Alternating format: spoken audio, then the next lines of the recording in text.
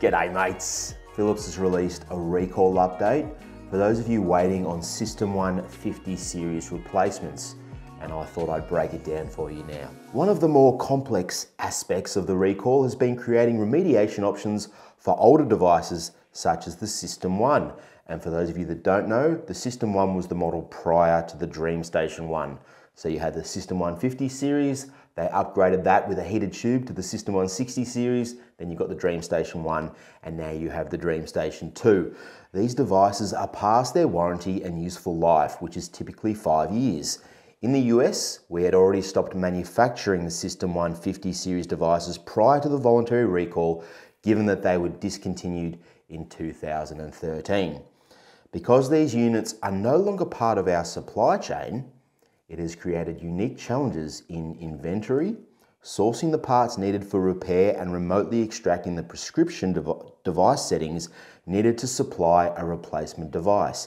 For all these reasons, we have been working to find alternative remediation options for System 1 patients.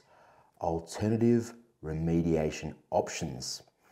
Now, a bit of background for you all. When the recall was first announced way back in June 2021, the System 150 series wasn't included in the list of devices. It was only a few months later that Philips realised that a lot of patients were still using this device, so they included it. Either that, or perhaps the FDA forced their hand, or perhaps it was an executive decision to stop Philips users jumping ship over to ResMed or another company. But whatever reason, the System 150 series was added to the list, and now they're going, uh-oh, what do we do about it? It's not part of the supply chain. Well, here's an idea that I've come up with in the last 15 seconds. Why don't you replace it with a machine that is part of the supply chain, like a DreamStation 1 or a DreamStation 2, which is what they will have to do. Continuing on, we cannot offer System 1 patients a new or repaired version of their current product. We understand this may be frustrating, more frustrating for Philips, I think, which is why we are providing the following two options. And you're going to have a little chuckle to yourself at option number 1. Financial payment for return of affected units. Removing affected products from use is an important part of our remediation program. We also know many patients have waited for some time for a solution. Therefore, we are offering financial payments to patients of,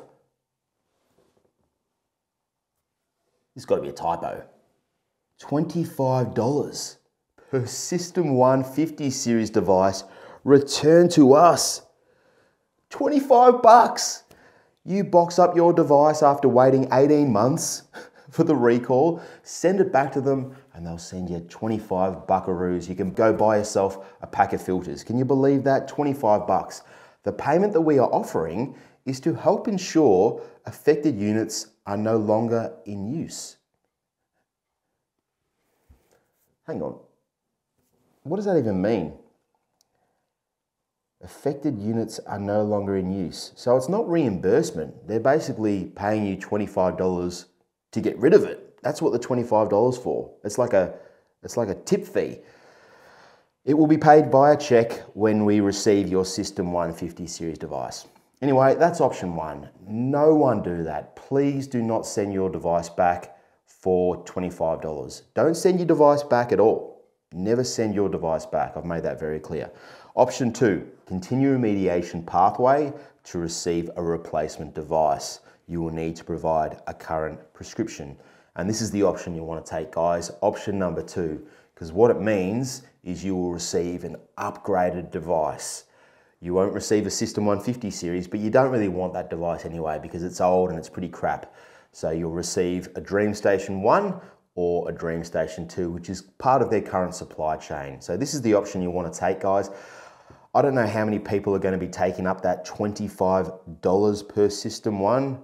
Maybe if it was $250, perhaps, but no. For $25, it's not worth your time, it's not worth your energy. Just wait it out. You'll get a DreamStation 1, a DreamStation 2. They're not great devices either, but at the same time, you can use it as a backup, or you can sell it on and make a bit of money on it that way. I will quickly touch upon the Philips CPAP mask recall as well. So 17 plus million Philips CPAP masks, like this Dreamwear full here, recalled due to the magnets. I've done a video on this now, guys. Click the link above if you want to see the full video. But what hasn't been talked about is, what do you do if you want to replace your recalled mask? Because there's no patient portal like there is for the CPAP machine. What you need to do if you want to return a Philips recall mask is return it to the place where you purchased it from and ask for either a refund or a replacement.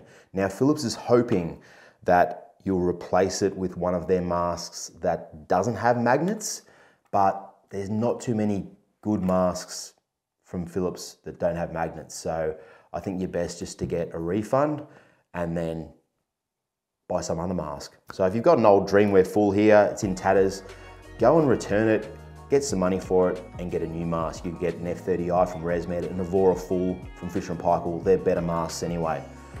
I'll leave it at that, guys. Have a great day. See you soon. Bye.